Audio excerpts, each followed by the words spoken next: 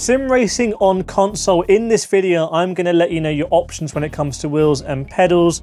I've got equipment from 4 different manufacturers: THRUSTMASTER, Logitech, Fanatec and MOZA. Some of this equipment I've bought with my own money, some of it I've won in competitions, some of it was given to me for reviews. But in this video, I'm going to give you my honest opinions on what's best for you in different budgets, what are the pros of everything, what are the cons. Everything here has pros and cons.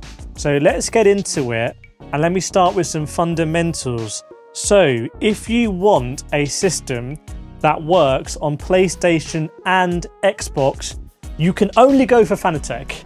So I've got here the CSL Elite DD, the CSL, I've got here the CSL Elite, the CSL DD, it's basically the same. This is a PlayStation licensed wheelbase, and then when you pair it with an Xbox rim, this now works on PC, PlayStation, Xbox. You cannot get that with anyone else. This Logitech wheel works on Xbox. This Logitech wheel works on PlayStation. This THRUSTMASTER wheel works on PlayStation. And this MOZA wheel that a lot of people don't know about works on Xbox. So they're one or the other. So Fanatec have got that cornered at the moment. But let's start from the bottom and work our way up. So if you're starting at the bottom and now you're there, I recommend choosing between something like a THRUSTMASTER T150 or a Logitech G923. This is not something I bought. I won it in a sim racing competition in the Logitech McLaren G Challenge, and I haven't used it yet, but I've used plenty of G923s and G29s at events and expos.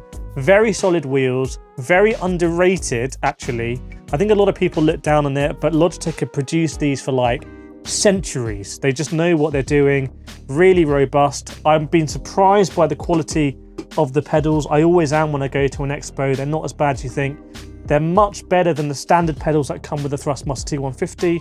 So interesting to see the difference between these pedals and the T3PA Pro pedals. And I think you can get a bundle with THRUSTMASTER where you get the T150 Pro bundle and it comes with these.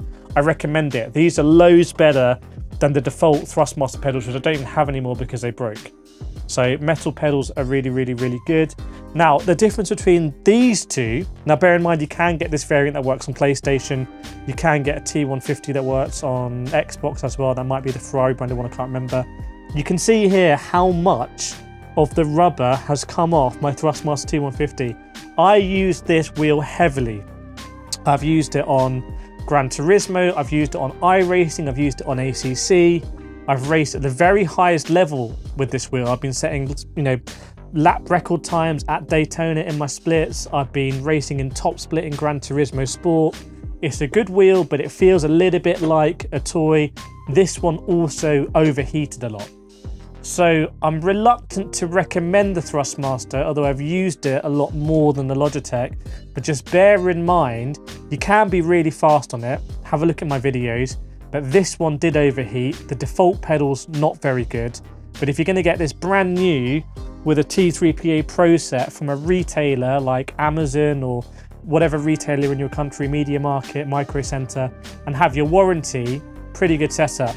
Logitech, you can do the same, get it from a retailer, get it from Logitech. I actually have a discount code generally on this channel for Logitech, so you can save 10% if you use the code Kireth, I think, at checkout, logi.gg/Kireth, but worth researching both of these. Just bear in mind, wouldn't get the default pedals with the T150. Now, an interesting alternative is, and I don't see anyone talking about this, not sure why, this is an Xbox compatible direct drive system from MOZA. Absolutely incredible. Let me take the wheelbase off. So this is it, the MOZA R3. It has 3 Newton meters of torque, which is not a lot. But if you're going to give this as a gift to someone who has an Xbox, maybe, a nephew or a niece or something, this thing, I just love the concept of it. I love having a direct drive wheelbase that's so small, and the quality of the MOZA wheelbase, for me, better than the T150, possibly better than the G923. So definitely worth considering this. MOZA aren't doing a lot of promotion of it. I'm not sure why. I'm not paid to promote it, but I just think it's a cool wheelbase. And you've got on the back lots of different options for pedal, dash, handbrake, emergency stop, and shifter as well. There's your DC input for the power, and USB to your Xbox, also works on PC as well. So worth looking into that on MOZA.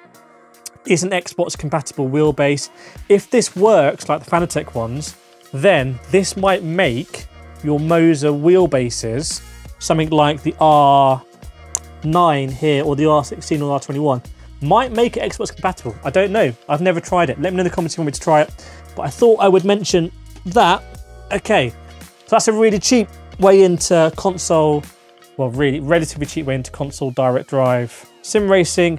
Then you have Fanatec. So here I've got CSL Elite belt driven. That's actually more powerful than that little direct drive. But you also now have the CSL DD and the controversial CSL DD Plus. Now, I can't do this video without saying that Fanatec's customer service and delivery time seem to have gone in the bin. Wasn't like that when I bought this. So I bought this Fanatec equipment with my own money. Great purchasing experience. Yeah, I had to pay customs duty, but I think I got a VAT refund. Quality, really good. Like this wheel, used it heavily. Again, racing in top split with this McLaren wheel. About 200 euros, dollars, pounds. And honestly, one of the best wheels you can get. Yes, it's got an old school release system, but to be honest, you can use this wheel racing pretty much everything. So I wouldn't worry too much about that. But there we go, that's a Fanatec system. But at the moment, it seems to be that if you place an order with Fanatec, you might not get it. And if I'm understanding it correctly, I need to do more research, let me know in the comments. But it seems that the CSL DD Plus, so sort of the replacement for this thing right here, hasn't actually been approved by Sony, even though Fanatec have been selling it. So Fanatec have been taking people's money for it and not sending it out because they're not allowed to by Sony, and it might not get approved. Massive drama there. So big deal. You can get a lot of rims, by the way. This is the big thing I should explain. MOZA, Fanatec, and THRUSTMASTER, but not this one here, let you change rims. Logitech does not have a rim ecosystem. So if you get, these are the two rims you can get basically with Logitech. G Pro, G923. THRUSTMASTER T150 does not allow you to change the rim, but if you get a T300 or a T500 or the TGT too, I think, you can change rims and get like the Ferrari rim and stuff like that, which is very cool. But Logitech doesn't have that rim ecosystem. I'm not sure why. Logitech, I mean, I literally create content for the Logitech McLaren G Challenge. So why they haven't come out with a McLaren wheel, I don't know. But anyway, I will ask them. So just wanted to let you know about that. So these MOZA wheels here, I think at the moment you cannot use these on console, which is a shame because this is an incredible wheelbase. I mean, just look at it, it has a literal screen in it. This is an incredible wheelbase from MOZA, but, and I want to be honest here, and this was gifted to me, the quick release has started to become loose. So I need to take this apart and work out why that quick release is wobbling. Now, that's very controversial because a lot of people say that the MOZA quick release system is better than the Fanatec quick release system, which I generally agree with, but why is it wobbling? I've been using this Fanatec one I used it really heavily for, must be like almost 2 years, and that there's no wobble in it because it's not a quick release system. So you can't use those ones until MOZA, if they come out with a PlayStation licensed wheelbase, then it's going to be good to go open season and you'll be able to use that. Now, Logitech G Pro, this is the wheelbase. You can see it just here on the right hand side. That is the wheelbase that I use day in, day out to play Gran Turismo and also my PC sims up here as well. This was gifted to me by Logitech when I was creating content for them in ACC, but I have no requirement to use it or keep it or show it, but I use it because for me it's the best one. So this is more powerful than anything else you see here in terms of Newton meters because it's an 11 Newton meter wheelbase, and the only downside I would say is that there's only one rim type, but it's a very good rim, and a bit like the Fanatec McLaren for me, it just is really solid, hasn't put hasn't put a foot wrong. So that's a lot of stuff. Let's recap at the moment. You've got at the low end, cheaper end, THRUSTMASTER, Logitech. If you're on Xbox, there's a third option of the MOZA R3. Definitely look into it. Do some research on that one because that's a bit of a alternative way in and you get direct drive. And don't be put off by people saying, oh, it's only 3 Newton meters. Because if you're racing on Xbox and or it's just your kids doing it and they want a bit of fun, you don't want them to have a massively powerful wheelbase, trust me. So look into that one as well. Then you got Fanatec, who used to be the undisputed king of console sim racing, but their reputation seems to have gone downhill. My experience has been good, really good fun using this. I don't really like this wheel for 2 reasons. I don't like the Alcantara and the shifters are just like so bad, don't understand it.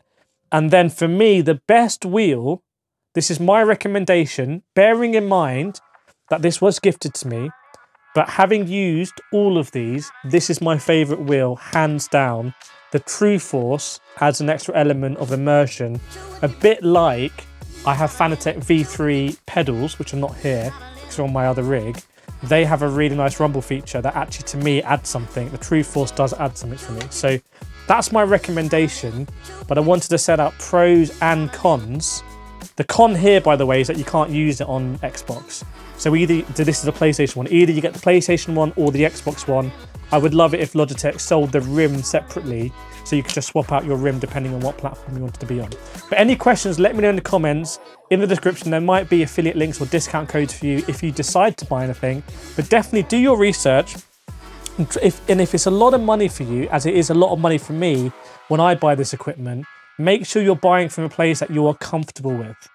For me, that often means Amazon or going to a retailer. I bought this one from, I think, Argos in the UK. Literally went, bought a box, walked home, attached it to my desk. And if it went wrong, I'd just go back to Argos in the UK, which is now Sainsbury's, with the box and say, can I have my money back? So please, please, please, a lot of money. Make sure you do your research, but hopefully this is helpful to see. More videos around here of reviews of stuff that I've done more in depth. Hope you found it helpful. Please subscribe and I'll see you next time.